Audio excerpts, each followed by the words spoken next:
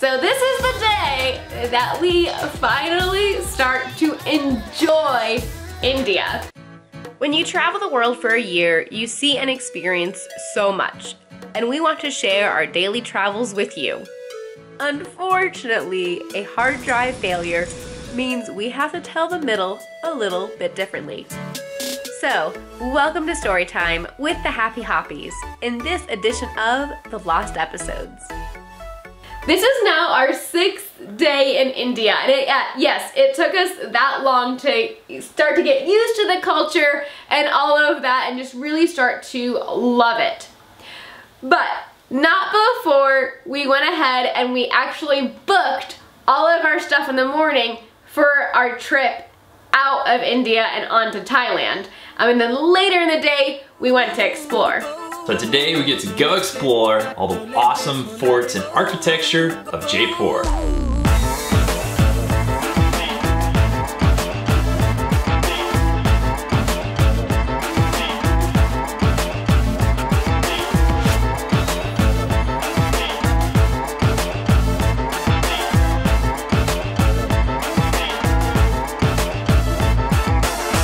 And Jaipur is known as the Pink City because of the sandstone there. To build a lot of the buildings, it makes it look pink. Especially the old city part of Jaipur. So that's where we started off. We took a rickshaw or an Uber down to the old city and just started walking around there. There were lots of cool like city gates and like old buildings. And our hotel was in front of a fort, and so we kind of could see that also from the outside.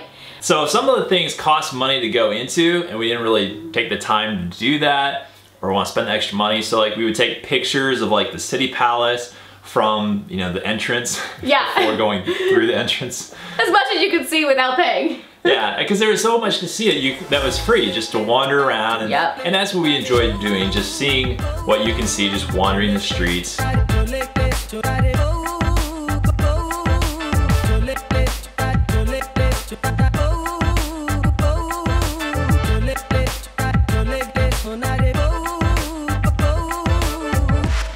And then we got to, what was that really famous one? The Hawa Mahal. Yeah. The Hawa Mahal is like what you see on postcards or like most of the pictures on travel websites when you look up Jaipur. It's the iconic building from like the 1700s, I think. It's just really interesting, really unique.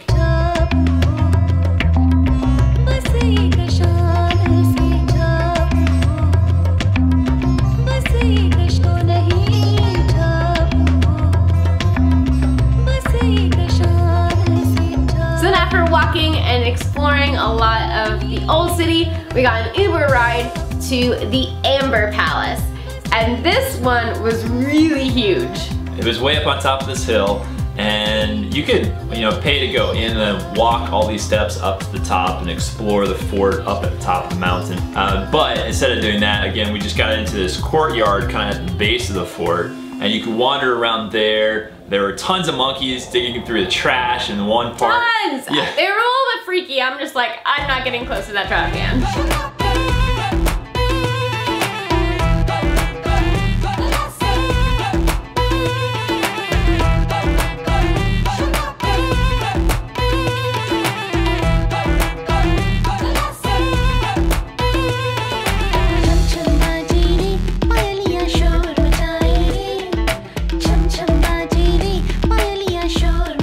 There were pigeons all over the place, and anyway, so we enjoyed just kind of walking around there. Lisa was doing tons of vlogging and just enjoying the view of the fort from the base there. It was great, and so we're like, we don't need to go all the way up to the top.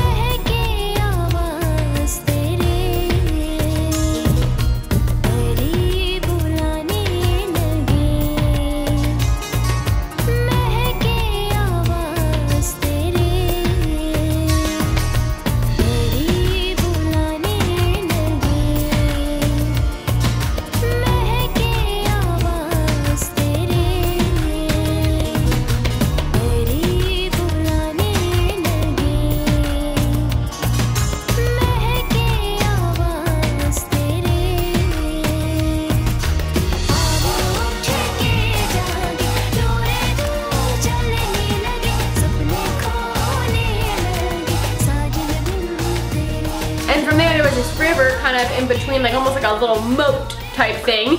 And there were these animals that were like right at the edge of the water. And these little pigs, like little piglets, like baby pigs, you know, yeah. and then a bigger pig. We were watching for a while because I really expected a crocodile to come out of the water and get those because they were like right there at the edge, but we didn't see that happen. I'm not sure, I know there are crocodiles in India. I'm not sure if there are any in that region. I looked online, it looks like there is, so. Yeah, we didn't see any action. Yeah, got a lot more selfies in that area, again with Indian tourists that were there, and so that was kind of fun. We had talked a lot about that. Yeah, it's just, they love taking selfies with you. If you want to feel like a celebrity, just go to India because it's really fun. They just come up to you and like, selfie, selfie. So then we're gonna try to hire either Uber or a rickshaw to get down to this other palace that we saw kind of coming up to the Amber Fort. It was on the way back down to the hotel and the main part of town. It's this palace kind of in the middle of a lake called the Jal Mahal. And it's really pretty. I mean, you can see the reflection, of course, in the water. And then along the lakefront there were all these vendors set up selling, you know, different trinkets and souvenirs. And there was this one, maybe a couple spots where you could dress up in like traditional Indian garb and get your picture taken. And so we were just wandering around there, just enjoying seeing other people, just hanging out with their families, because, you know, this was right after the New Year's, so a lot of families are out. Yep. Probably a lot of, you know, nationals that are traveling as well and enjoying the holidays together. So there were kids too that, you know, were renting, I guess, these little motorized, you know, plastic vehicles and driving around the lakefront there. So they were doing that. It was just so much fun. It just felt very, very family friendly. So then from there we got another Uber back to the hotel and, you know, walked the last little bit. We had them drop us off at the end of this little narrow alley because our hotel was at the top of a little bit of a hill and it's really narrow. And we're like, don't worry about taking your rickshaw or car or whatever through this narrow street. We'll just walk it. And at that point, I mean, after just a wonderful day of just, you know, relaxing, seeing the sights and just seeing the warm friendliness of the people there, yeah, India had finally won our hearts. Yep. And awesome. We had an awesome dinner then at our hotel. Just the food there at the hotel was awesome. It was so nice to have a restaurant right there in the hotel. And so that's what we did a lot when we were traveling in India, just ate right out of the restaurant there that the hotel had. And yeah, amazing quality food. Like they had a chef there that like would come in, you know, for the certain hours, and yeah, it was awesome. And so affordable too. On average, we spent $2.50 per person per meal. And we would always get a drink as well. So that was like either getting a lemon ginger tea or a chai or something else. So yeah, really affordable and just amazing quality food. We ate mostly a vegetarian diet when we were there. Yep. I think a couple of times we did eat chicken, at least once I think. But mostly just stuck to vegetarian because we had heard some horror stories about eating meat. And then it was nice too, since we were ordering, you know, our own little food portions, we would ask too, like, you know, is something spicy? And if it was, you know, we would ask, just can you make it a little spicy? Like, we don't want to kill all the flavor, but we don't want burning our mouths too. And Lisa doesn't like the spice too much, so yeah, it was perfect. They would do a tremendous job making it just the right amount of spicy. Yeah, my spice level is medium salsa is spicy for me. So in India, I was really frightened, but I actually really grew to love the spice there. It's different than like Mexican spice, and so a little bit of Indian spice is just perfect. But it was so nice that we could, you know, customize like how much spiciness was in there when we were ordering our meals, because back when we were in Agra and had that breakfast at the hotel next to ours before leaving, they just had, you know, buffet style where you go serve yourself, and so they had made whatever they were making for everybody, and it was actually really spicy. Oh yeah. It was burning your mouth. So after that experience, we were really thankful that you can customize the spicy level. Yes. So join us in the next video as we leave Jaipur and start making our way to Mumbai. And it takes us a little bit longer to get there than we first expected. Find out why in the next video.